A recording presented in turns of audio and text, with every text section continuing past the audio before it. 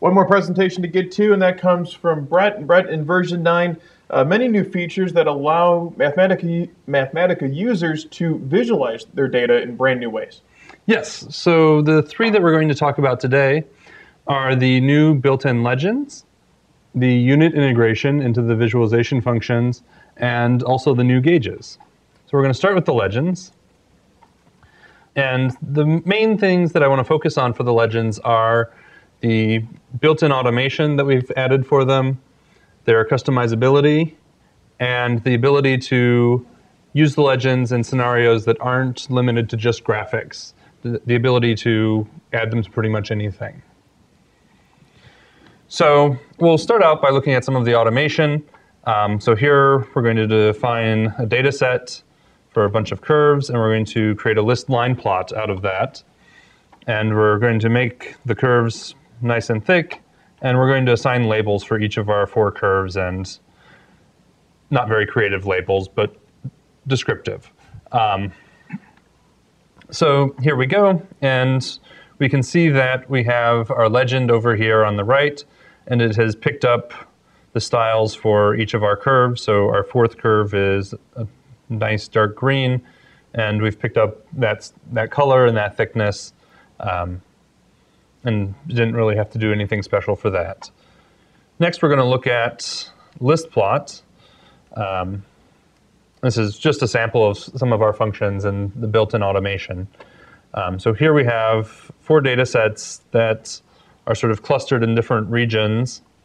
And for this one, we're using plot legends goes to automatic, which is going to create sort of placeholder text for us. And I can select one of these and start typing.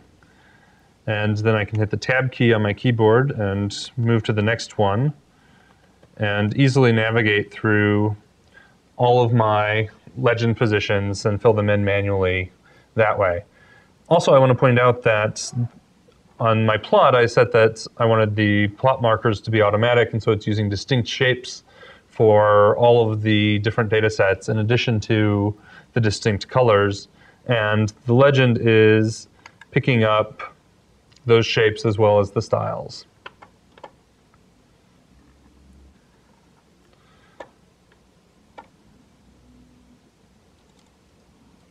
Accidentally evaluated that twice, but there we go. So now we're going to look at plot. And the main feature that we're going to look at here is the addition of a special value for plot legends, which is called expressions, in which case the legend is going to look at the functions that were passed into plot and automatically create the legend text from that using the mathematical traditional form of those functions.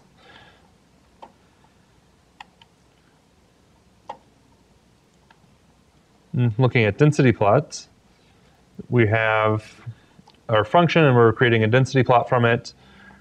We're using color function to customize the colors and the styles for this.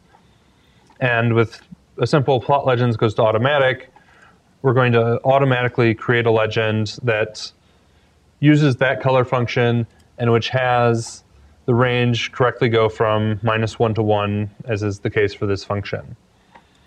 And so if I, say, put a 2 in front of here to change the range, then the legend is going to update accordingly from -2 to 2. Let's see. I'm going to go ahead and increase my magnification a little bit. And the last bit of automation I want to bring up right now is contour plot. So I'm using the same function and color function as for my density plot example, but contour plot, of course, is not going to create a smooth gradient of colors. It's going to segment them and use a band of red and a band of orange and this sort of thing.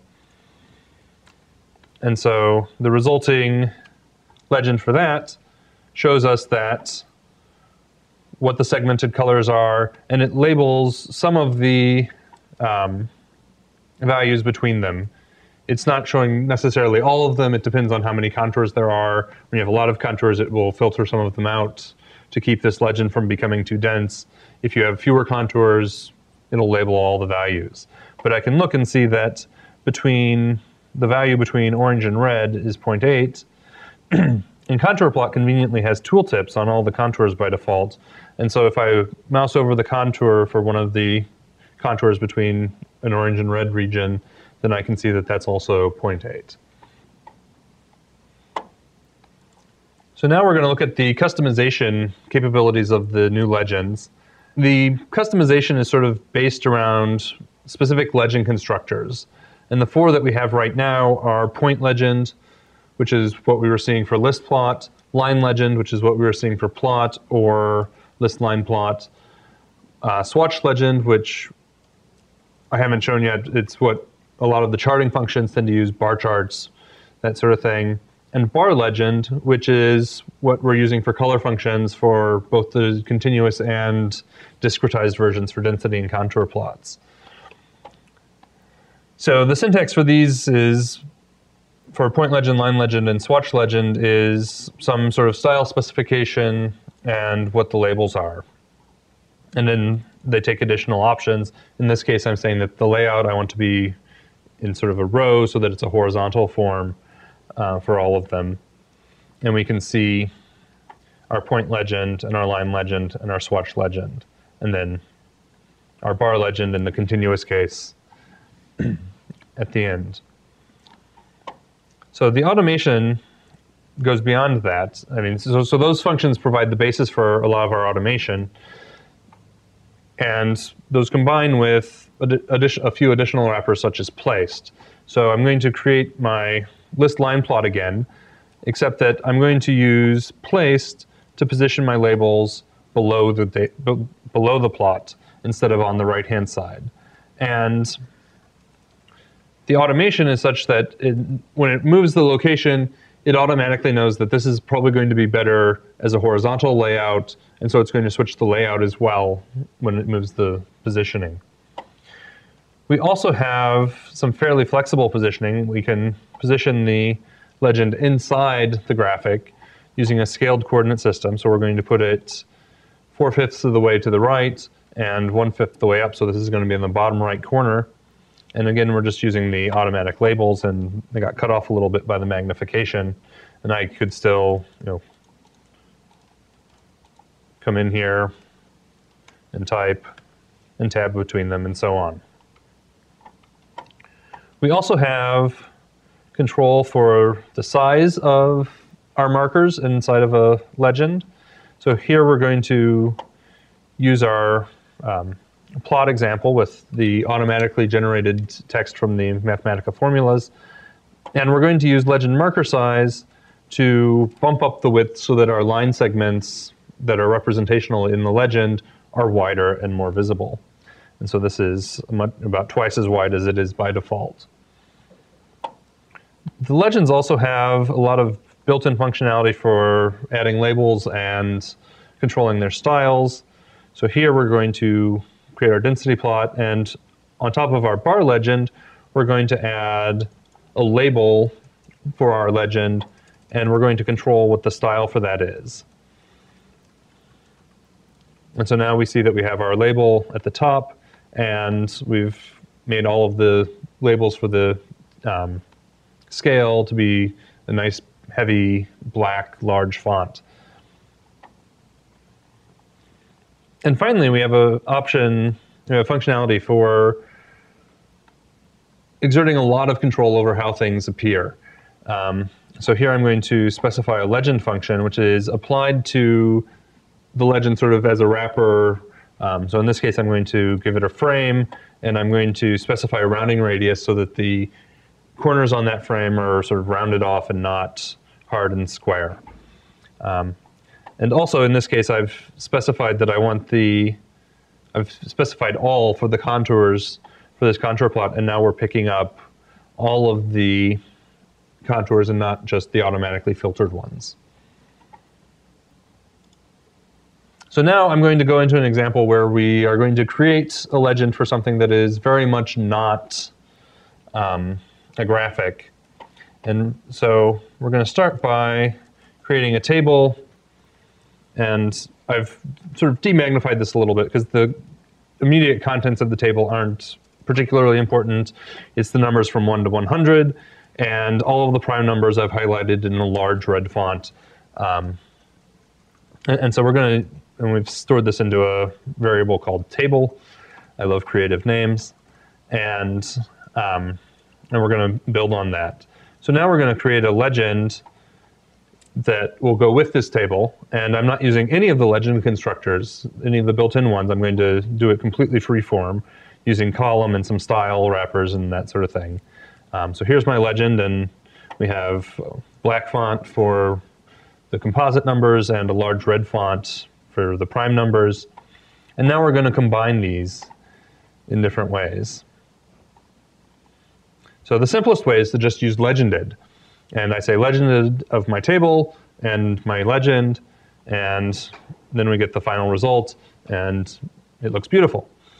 But what else can we do? So as we did with the plot legends option on the previous slide, we're going to use placed to move the legend. In this case, we've specified a very specific legend, and so we lose the automatic transition from a vertical to horizontal legend format.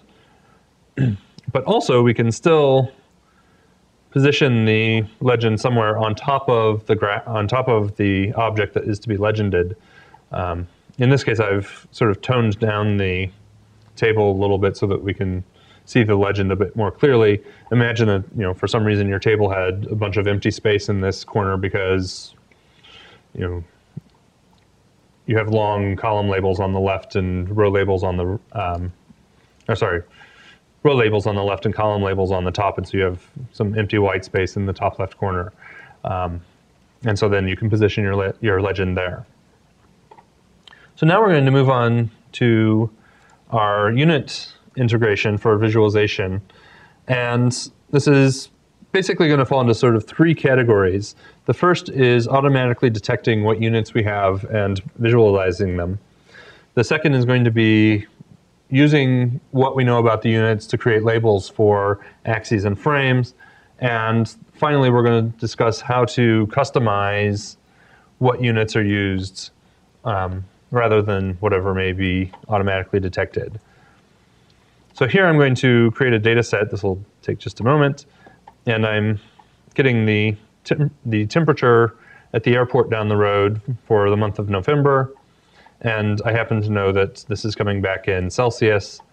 And so we're wrapping it in quantity, and we're getting some nice temperatures in Celsius for November.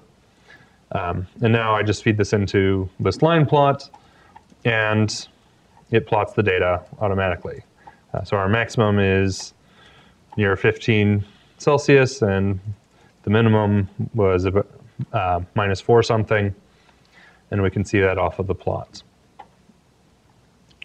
Now I'm going to get the temperatures for December, and in this case I'm getting them in Fahrenheit to get nice mixture of data to work with. And if I plot the combination of my November and December data, then it's going to, in this case, convert all of those Fahrenheit values into Celsius and plot the Celsius values.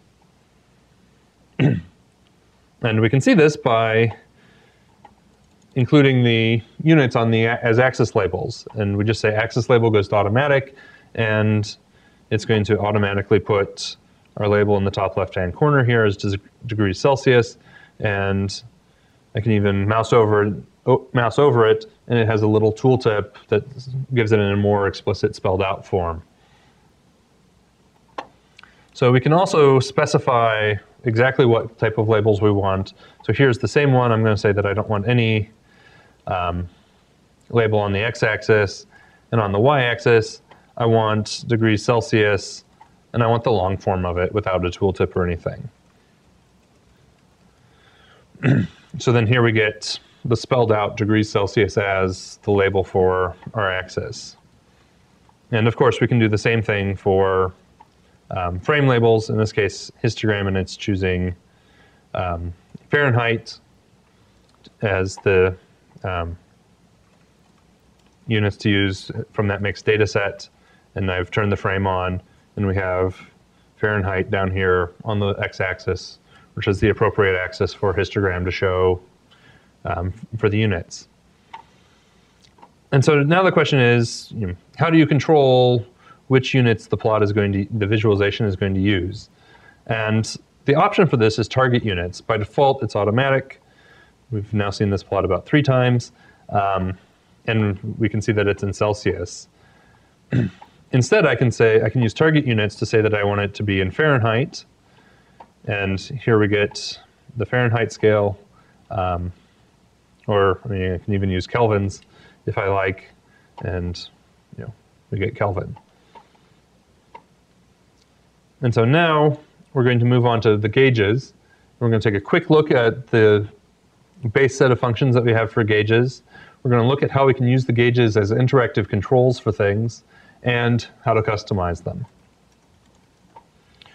So the basic types of gauges that we have are angular gauge, which is sort of a circular speedometer sort of appearance, and then a vertical linear gauge, a horizontal linear gauge, and a classic thermometer type appearance.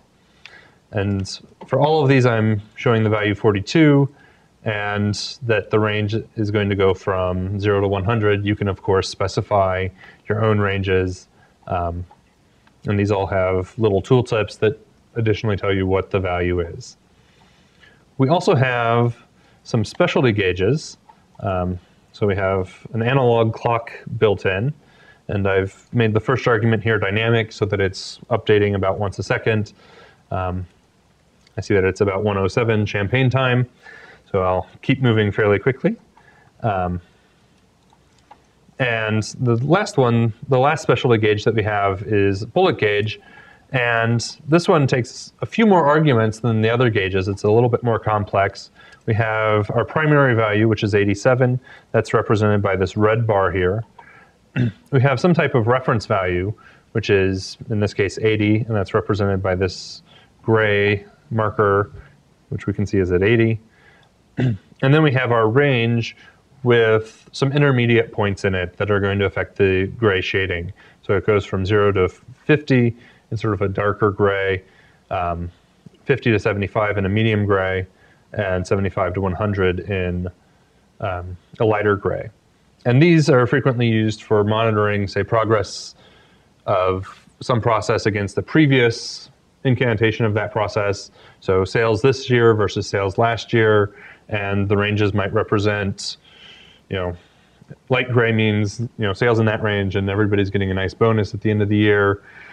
Sales in the darker gray region and people are perhaps working on their resumes. And so that's an application, for example, of bullet gauges. So now we'll take a quick look at how to use gauges as controls. The simplest way is to just use it within manipulate. And so here I have manipulate, and I have a plot function that I want to plot, and I want to control the period on it. And so I'm setting this up as sort of a normal slider type syntax for my variable.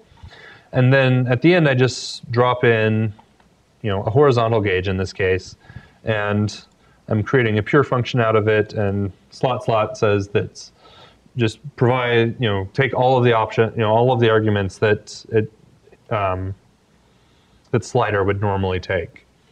And I'm going to place this on the bottom.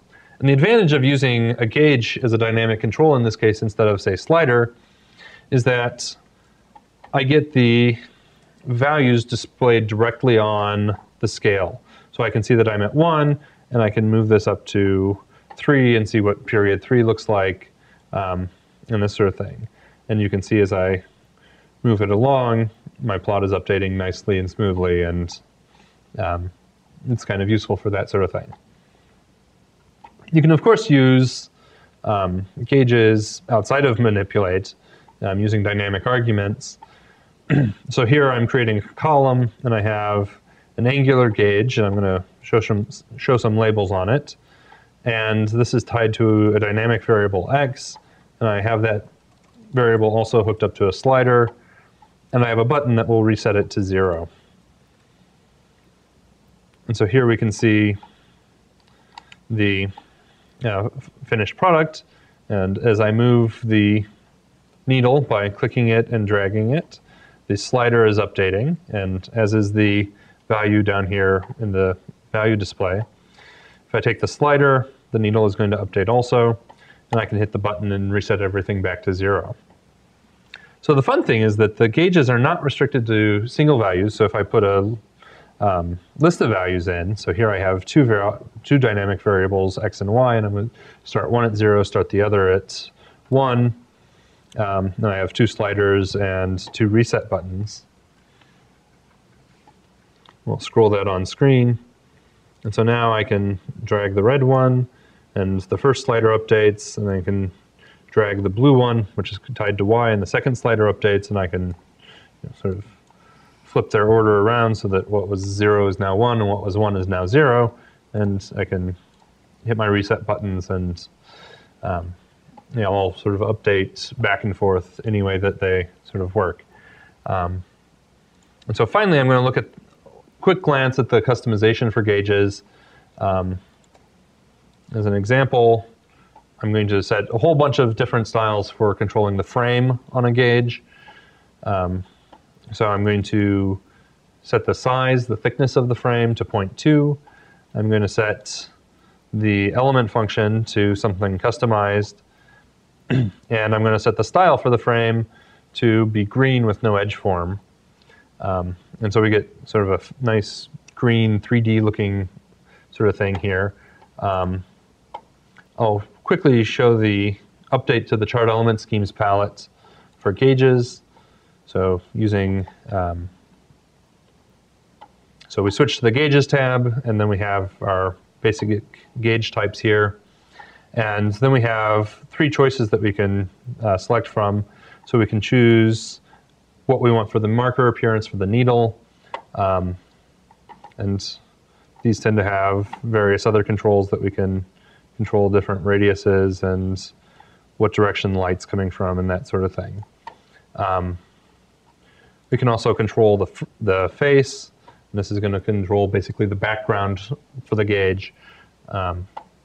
Or we can look at the frame and control, so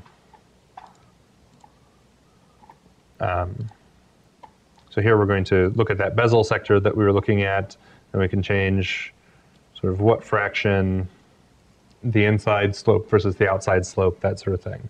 And of course, we could insert the final option setting and use that within our gauge. So the last 2 customizations I want to look at are the ability to specify scale ranges, which will highlight along the axis. So here we've set everything to blue, and we're using a light blue from 60 to 80, sort of a medium blue from 80 to 90, and a dark blue from 90 to 100, and some built-in labeling for our gauges. So we've already seen, when we were looking at some of the dynamic behaviors, the built-in the ability to say gauge labels goes to automatic and have it display a numeric value in addition to the visual representation. We can also support units within gauges, and if I say full, then we'll get the numeric value and the unit, in this case inches. And I've also specified a freeform label for this example, which is height. And just wanted to point out, sort of these all sort of position themselves nicely where there's a bit of space and in some traditional locations and that sort of thing. And so that's the gauges. Certainly some fun ways to visualize data in Mathematica 9, and a few follow-up questions for you, Brett. Let's go back to legends. Yeah, sure. How can I get the items in a legend to match the order of my data? Okay, so this is an excellent question. And this is sort of, my first example is an excellent example of this. So we have our curves, and it sort of happens that the later data sets are larger than the earlier ones, and so the automatic legend layout is sort of backwards from the plot. And so in this case, I'm going to go back to, say, my line legend wrapper. And I'm going to use the legend layout, not legend label, legend layout, and I'm just going to say reversed and add a closing bracket. And then that's going to flip the ordering of the legend so that it matches what my visualization is using. A very easy way to do that. And another quick question, how can I make the lines in a legend have the same dashing as my plot? This is another excellent question. So currently I'm not sure if I can select into this to show this nicely, but basically there are several graphics in, say, this plot. Let's go down to the plot one, it'll be a little bit easier. So if I say plot style goes to dashing of 0.05 and dashing of 0.01, and I put my option in the wrong spot. So we'll just move that over to the end. So we've got nice dashed curves, but they're not reflecting in the legend very well. And the reason for this is that dashing by default is using a scaled coordinate system. And so the 5 in this case is representing 5% of the width from the left end of this graphic to the right edge of this graphic. And it's doing the same thing for the little graphics that are building up the legend. It's just that they sort of get so small that they run together. And so there are a couple ways of dealing with this. One is to use absolute sizes for the dashing. So if I switch this to absolute dashing and say I want this to be 5 points or so, then we get our dash. Let's bump this up to about 10 and it'll be about what it was before. And we can see that that's reflected in that. This is a case where you might want to also use legend marker size to make that line sample wider so that you can see more of the dashing pattern. Also, if you use, I believe, the named sizes, these also sort of go into an absolute mode, and then that will also show up well in the legend. Great, and as always, if you want to find sample code or some examples to use for your new legends or your new gauges, head to the Documentation Center, find some guide pages there as well, or also check out wolfram.com/mathematica.